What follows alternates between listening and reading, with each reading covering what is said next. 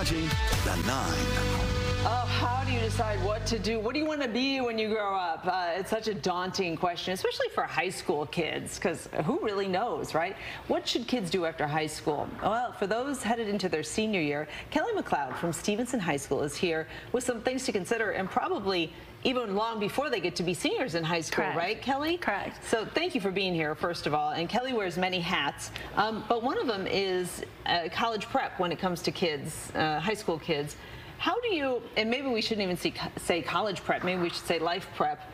How do you help kids make that decision? Should I go to college? Should I learn a trade? What should my future be? Because these are just teenagers. Right. A lot of that happens in that junior year where they really need to get talking about what they want to do, where they see themselves after high school, whether it's in the trades or in college.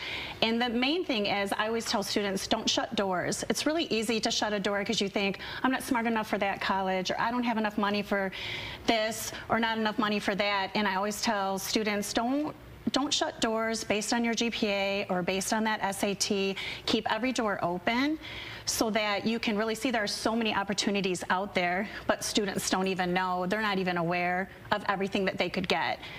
Well, and that's just it. How do we make them, because we as parents aren't really aware of everything outside of our little professional bubbles. Sometimes we're not even aware of the opportunities that kids have. Absolutely. Well, I partner with Detroit Regional Dollars for Scholars, and that's a program that connects with about 16 schools, and it's a nonprofit organization, so the more donors we have, the more schools we can get into.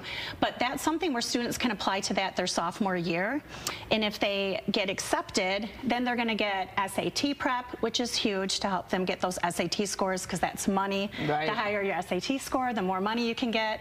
And then also, we do college field trips, just open the doors to all the different colleges that are around. We do etiquette training with Jacqueline Baker. She comes and does that.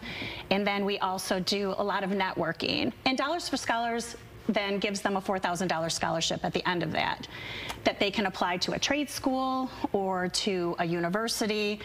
Really anything that they're doing on that second part of their journey.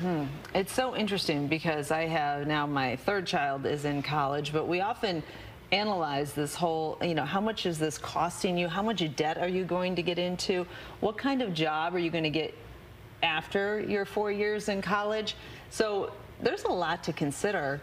And I suppose a course is at least a good starting point if there's any resources at school. Are there for parents talking to their high school kids today, are the counselors well-equipped, well-versed in some of this and understanding the debt that you're going to incur and the other opportunities you have that you don't have to spend a ton of money? I feel that that's one of the biggest hiccups, is that parents just don't know and students don't know. But I will tell you this, I tell students all the time, when you start to go to college, your financial advisor and your academic advisor should be your best friend. They should know you. That should be the first office that you walk into, a financial aid office, to say, I need help, what kind of scholarships can I get? In high school, a lot of the counseling departments will have local scholarships. Yes. A lot of times you only hear about the national scholarships, and those are great, but it's really hard to get those. There are a lot of local scholarships, and students just aren't aware of it.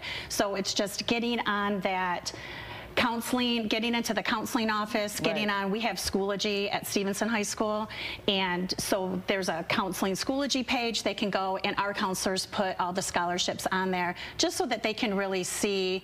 Yeah, there's money out there, in other words. Right, you absolutely. Gotta put in a little effort. Absolutely. It's not just, it's not just on academics. You can get money outside of academics as well, just from private institutions. So there really is a lot out there for students. They just sometimes don't know it. All right, lots to think about. You are a teacher, public speaking? Correct. Very good. Yes. So you go back on Monday. Are you ready? Has it been a good summer? It has been a good summer. I love going back. I love getting the new group. It's exciting to see. And I teach that age, the juniors and seniors mostly, so it's nice to see them get excited about what their next step is going to be. Yeah, the future. School before or after Labor Day? Oh, yeah. Before. Yes. I like it before. before. I like it before. I like getting out earlier in June. Yeah. Yeah, I mean, it seems to make sense to us there. We heard it from a teacher. That's right. I'll take it. I'll take it. But she wants to start earlier and then get out a little earlier, too. Yes, I want We're both. not trying to want both. We're not trying to make it longer, more work. No. Thanks, Kelly, so much. Thank Good you. stuff. Rye?